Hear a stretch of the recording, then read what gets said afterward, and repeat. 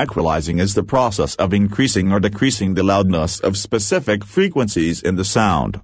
To improve your mix, listen critically and cut any frequencies that are unnecessary. I prefer using parametric equalizer to graphic equalizer because in parametric equalizer, you have full control of all frequencies. Firstly, I would tell you what all knobs means. Gain is used to boost or cut specific frequencies.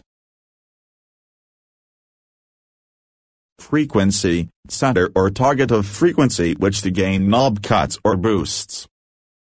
Bandwidth, the width of the boost or cut around the frequency range.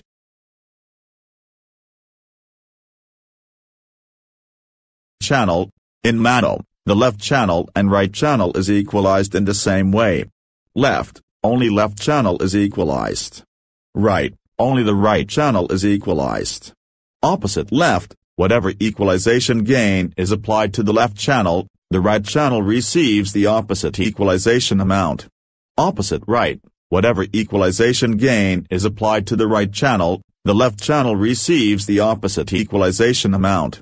Band kind, low shelf, affects all frequencies below the band's frequency. Peak, affects only the frequencies around the band's frequency. High shelf, affects all frequencies above the band's frequency. Thanks for watching. If you found this tutorial useful, consider leaving a like, subscribe, and share it to your friends. If you have any questions or tutorial suggestions, comment down below and I'll try to solve it as soon as possible. Thank you.